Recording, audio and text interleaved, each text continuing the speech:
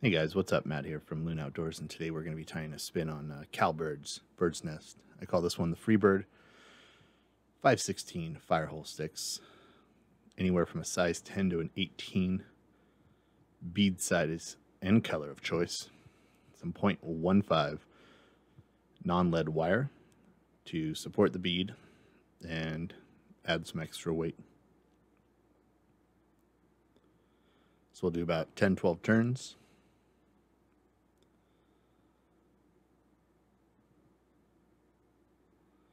We're going to shove that wire into the bead. It's going to hold it in place and create a very nice little ramp up for our thorax.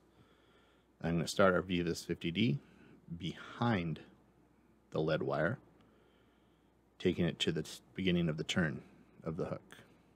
Trim off the excess, and we're going to introduce some lemon wood duck as our tail. I really love wood duck for tails. If you have trouble finding that, you can also use some mallard. Mallard will come in a bazillion different colors. And, you know, you could throw a hot pink tail in here and a standard colored bead and, you know, mix this pattern up any number of ways. So once I have the tail tied down, we'll go ahead and wrap forward, trim off the excess, and we'll go ahead and start lashing down our non-lead wire. You can do that before or after, it doesn't really matter. The fly is going to be 100% complete.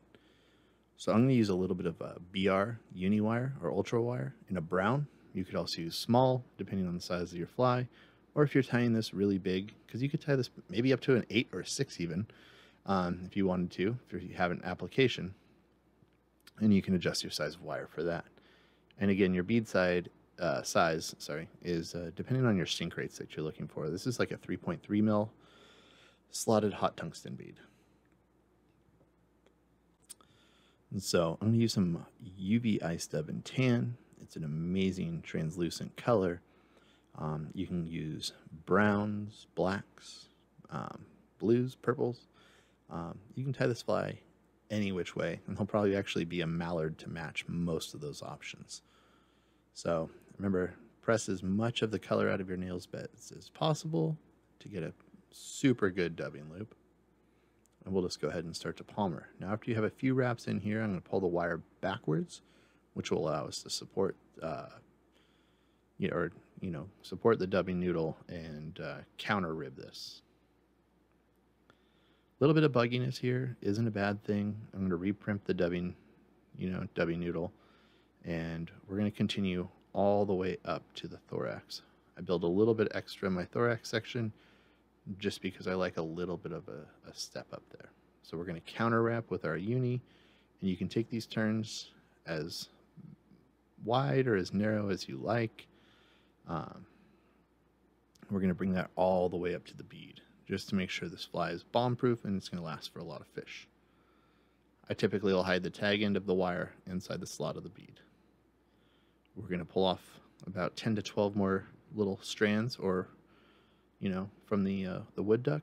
We make sure they're somewhat even, although evenness is not the most important thing here. This is a great fly for filling a box in a multitude of colors. And if you're looking at the front of the fly, and you're imagining that the hook point is at 6 o'clock, I'm going to be tying these in at 3 and 9. Top of the fly would be 12. And they're just a nice, sparse, little leg, great segmentation, and a little longer than you may need, but it's going to help provide some good action and help you catch more fish.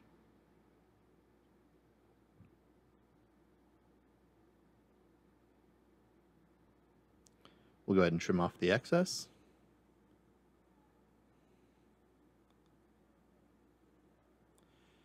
And I'm going to use some Ice Dub Peacock Black just to make like a darker thorax section. And again, you can change this up to be any colorway you want. You could use more of the tan.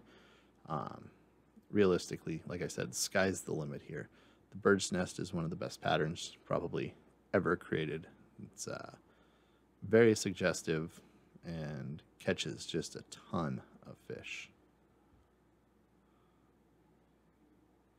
So we'll go ahead and do a whip finish here, making sure, pull that in nice and tight, and trim off the excess.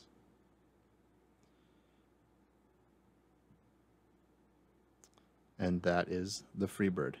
Hopefully this helps fill your box. Thanks for watching, guys. We'll catch you next time.